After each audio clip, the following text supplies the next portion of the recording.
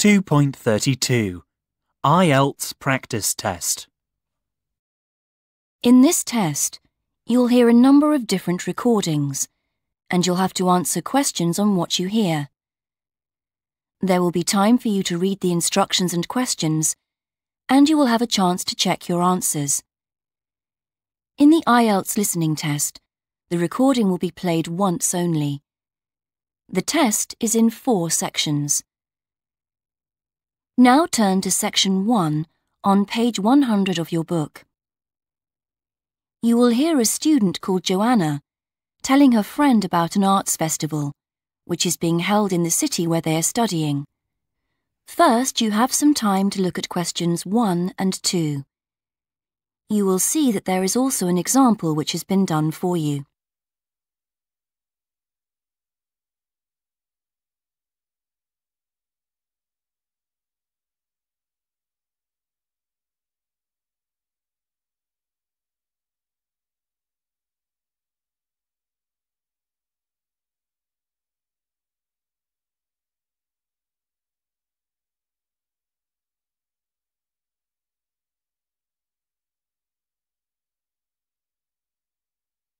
Now we shall begin.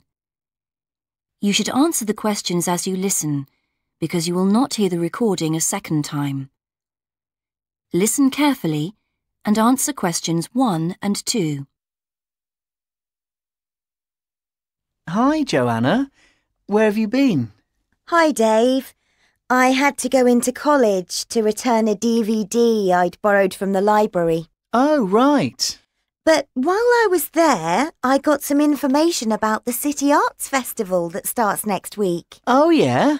I saw a poster advertising it somewhere. Yeah, and I picked up this leaflet from the library. It gives you the website address. So as I was there, I logged on to get more information. Actually, although they've got the full programme of events fixed now, you can't book online, which seems strange. There's a number to phone, though. And are there student discounts? I guess so, but I didn't notice. Anyway, there are 3 things I'd like to see. An Italian film, a rock concert, and an art exhibition. Oh. The exhibition's free, and you don't need to book, so I'll definitely go to that. But I'm going to get tickets for the film in case they sell out. Good idea. You can always buy concert tickets at the door because that's in a really big hall. Right. Before you listen to the rest of the conversation, you have some time to read questions 3 to 10.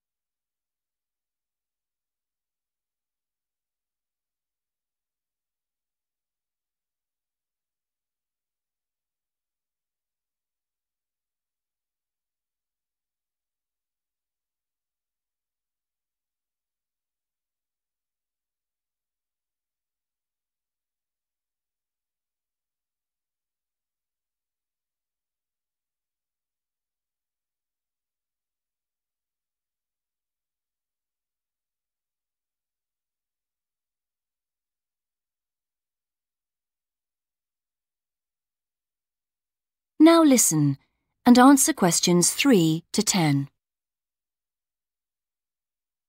So, when does the festival actually start? Well, it's usually held the first week of October, but it's earlier this year for some reason. The opening night is September the 20th, and events go on till the end of the month. And have you got that phone number? Yeah, it's here. Look, it's 0967 990 776. OK, I'll write it down. 0967 990 776. Thanks. I thought the local council made a profit from the festival, but it says here that there's a commercial sponsor. It's a local bank. I didn't know that. Neither did I. What other events have they got on? As well as the art exhibitions and stuff that's open every day, there are special events each day. Like on Monday, there's a musical in the City Hall. Ah. That's only £3.65 for students. I think I'll give that a miss. I've got football training on Mondays, but I'm free on Wednesday. There's a jazz band on then, and that's only £2.50 for students. Sounds good. Is that in the City Hall too? We could go. Well, I'm busy actually, but it's at the sports centre if you're interested. Oh, right. Thursday's the cheapest event, only £1.25 for students, and it's on in the library. Can you guess what it is? Probably the college choir. Actually, no. They've not been asked, apparently. Oh. No, it's a poetry evening. Isn't there any modern dance on anywhere? On Friday. That's at the college. It's quite expensive, though. £15 for adults and £12.75 for students. Oh, yes, that is a lot. If I'm going to spend that much, I'd prefer to go out on Saturday. Yeah, me too. But on Saturday night, there isn't live music or a party or anything. Just the fireworks in the city park. And that's only £1.50. Yeah, that'd be good. Now turn to section 2 on page 101 of your book.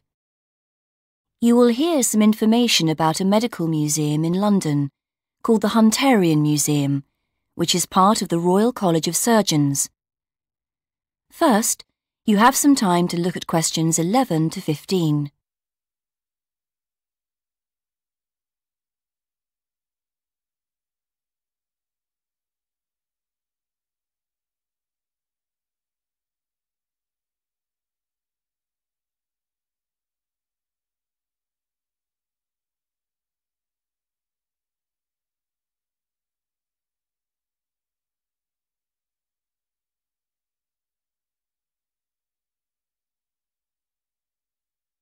Now listen and answer questions 11 to 15. Good evening. I'm here to tell you about the Hunterian Museum in London, which is part of the Royal College of Surgeons. Although a medical museum, it is open to the general public. The museum specialises in the history of the study of anatomy, and especially the work of John Hunter in the 18th century. If you would like a free guided tour of the museum, then come along at 1 o'clock any Wednesday.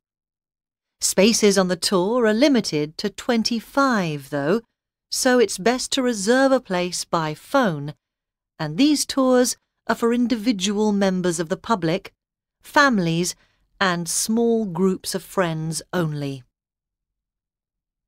Tours for groups of school students can also be arranged, and these are also free of charge.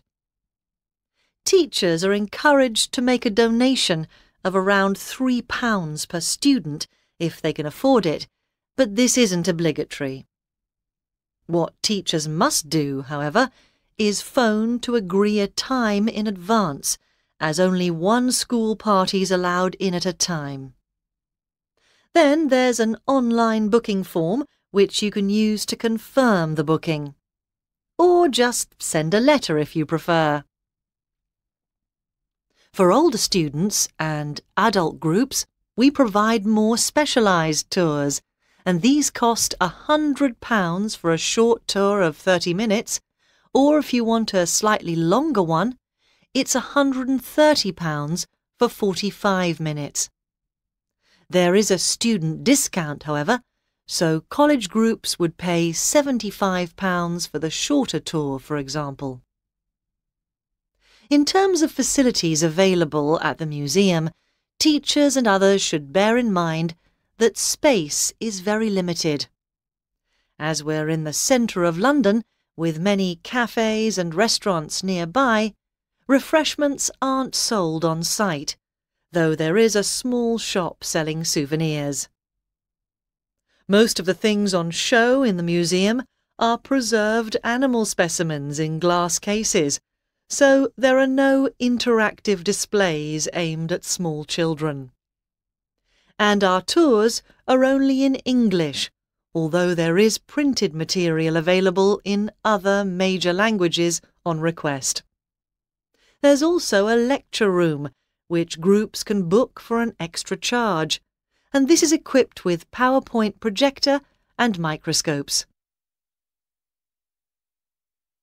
Before you hear the rest of the presentation, you have some time to look at questions 16 to 20.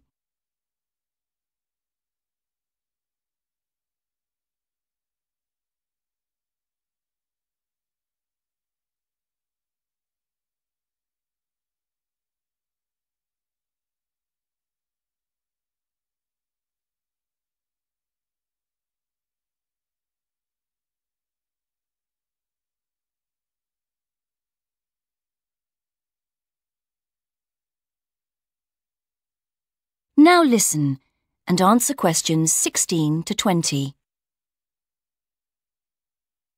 Next, a bit about the history of the museum and the preserved animal and plant specimens you can see there. The museum's named after John Hunter, who was a pioneer in the study of anatomy. He was among the first to understand that the study of other animals could tell us a lot about how the human body works. John Hunter was born in 1728 and came to London to work as an assistant in an anatomy school in 1748. Here John did his training in the study of human anatomy. It was after 1760, however, that he turned his attention to animals. That's when he became a surgeon in the army, spending 3 years in France and Portugal, where he started collecting and preserving animal specimens such as lizards. On his return to London in 1763, Hunter set up in private practice and started to build up his collection of specimens. When he moved to a big house in Leicester Square in 1783, Hunter started to take in resident students and gave the name Teaching Museum to his collection.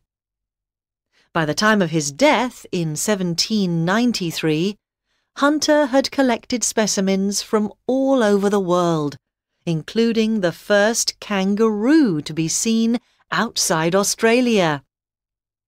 He had 14,000 different exhibits, with 500 species of plants and animals represented. And many of these specimens can still be seen in the museum today, because in 1799 the collection was purchased by the government, who presented it to the Royal College of Surgeons. And they've been looking after it ever since, which is why the Hunterian Museum is located in their building in London to this day. Now turn to section 3 on page 102 of your book.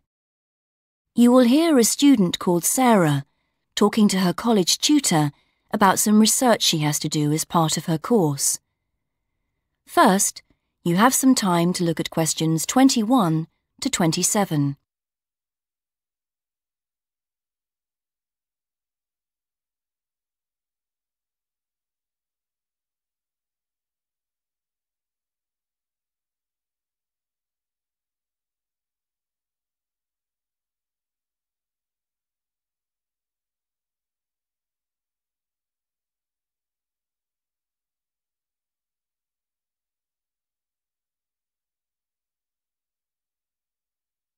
Now listen and answer questions 21 to 27. Hello, Sarah. Hi. So, you want to talk about your research project? That's right. I want to find out how many people use the Tourist Information Office and what they think of the service they get. Interesting. Have you written your proposal yet? No, that's what I wanted to ask you about. What should I include? Someone said I should make a list of my aims first. Well, I don't know about a list, A statement of aims is the correct term. It's just a quick summary of what you hope to get out of the project. OK, and should I include other documents I've prepared, like the questionnaire? I'm still working on that. I can check that later, but I think it's good to prepare an information sheet for participants. It would help you to think about interview methods. It'd be good to see that soon. Oh, right. And I want the project to have statistical data, not just to be a collection of opinions. That's good. So that should be clear from the proposal too. Great. So what else must I include in the proposal? Or are some things optional? OK, some things that people normally put in a research proposal don't really apply to you, like any costs involved. That can be really important in some research projects, but as we don't have a budget, it's not something you need to include. Any costs have to come out of your own pocket, I'm afraid. Yes, I understand that. But I do need to know your criteria for choosing who to interview. I've got to check that you're using good sampling principles, for example. Sure. And what about the way I'm going to analyse my findings? That's not essential at the proposal stage on this project, but if you've got some ideas, include them, because it could save time later. OK. And do I need to make it clear how the report will be organised? Oh, I'm going to be giving you a template to use, so there's no need to go into that in the proposal. Great, thanks. Before you hear the rest of the conversation, you have some time to look at questions 28 to 30.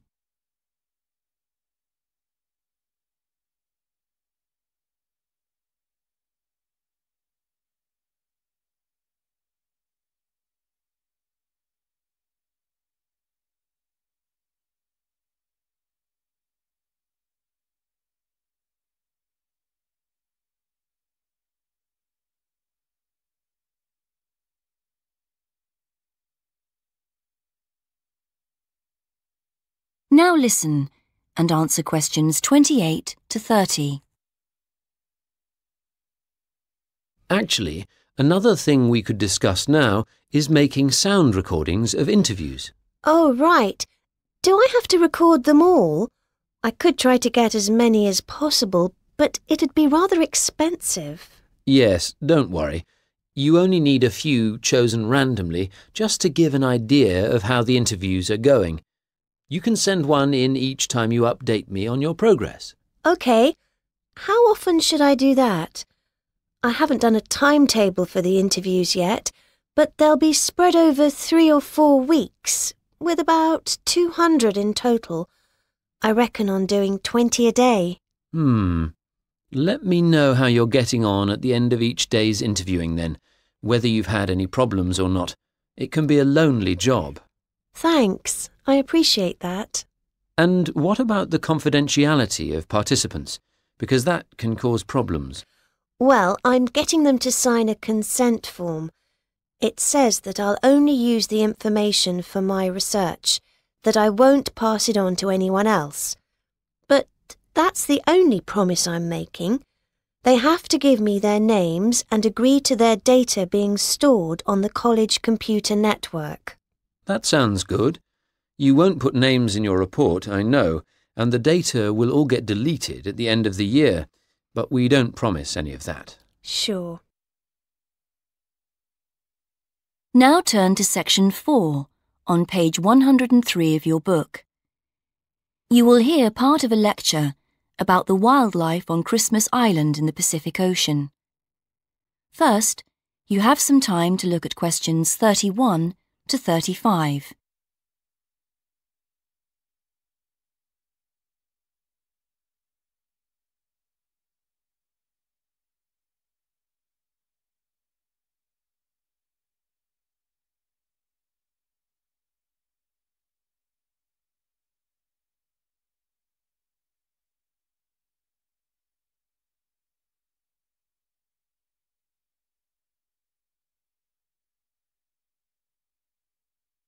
Now listen and answer questions 31 to 35.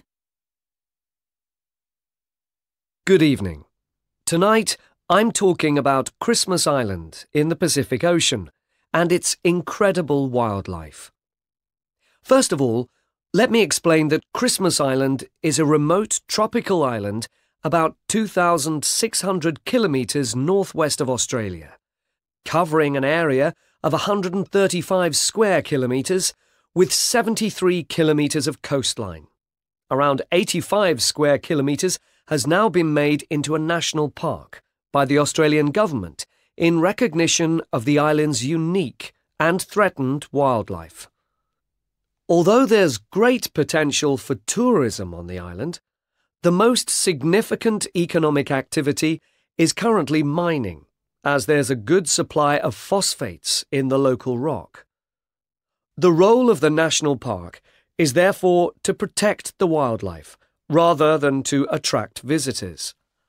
Like other remote islands, Christmas Island has a number of unique and endangered species, some of which are already extinct or under threat of extinction. 2 rodent species are known to have died out, as has 1 species of bat, and a number of reptile and bird species are seriously threatened. The best known of all the island's creatures, however, are its land crabs, which are found in large numbers and which are essential to the island's ecology. And for an 18-day period each year, one of the island's 14 crab species, the red crab, becomes the centre of widespread attention as it makes its spectacular migration to the sea to breed. More about that in a moment. Aware of the need to do more to protect the fragile ecosystem on Christmas Island, the Australian government has commissioned a report from the expert working group it has set up to investigate the problem. Previous inquiries by government-appointed committees did lead to the setting up of the national park, so there is much to hope for. Before you hear the rest of the lecture, you have some time to look at questions 36 to 40.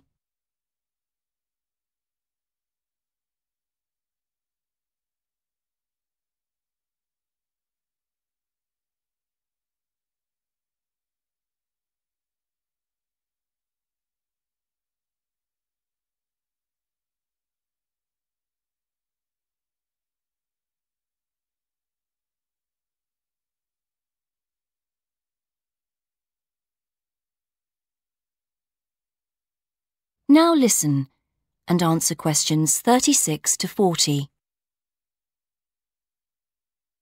So, back to the red crab, which has attracted quite a bit of media attention in recent years. The red crab is found all over Christmas Island and is vital to its ecosystem. Although they do sometimes eat snails and other smaller creatures, the crab's diet is largely made up of leaves, with the addition of flowers and seedlings when these are available. Their droppings then provide an important fertilizer for the island's soil. Also, by turning over the soil when digging the holes, called burrows where they live, the crabs help the propagation of plant species. Although you might think that an animal that goes in for mass migration would be quite sociable by nature, each red crab actually spends most of the year living alone in its burrow, and so is actually quite solitary. Each crab constructs a burrow in the earth, with one chamber inside and one tunnel entrance, and stays there most of the time, especially during the dry season. The crabs are more active in the rainy season, and that's also when the famous migration occurs. It isn't the rain that triggers the migration, however, so much as the phase of the moon and the state of the tides. Trying to predict when the migration will occur is quite difficult, as it can be as early as October or as late as December, depending on the year, although it's usually sometime in November, in fact. And when it comes, the migration is quite spectacular, with literally millions of crabs heading for the seashore at the same time. Conservationists do their best to limit the number of road casualties among the crabs by closing certain roads, encouraging car sharing, and other measures to reduce traffic, even constructing bridges for the crabs at certain key points. So before I go on to the migration... That is the end of the test.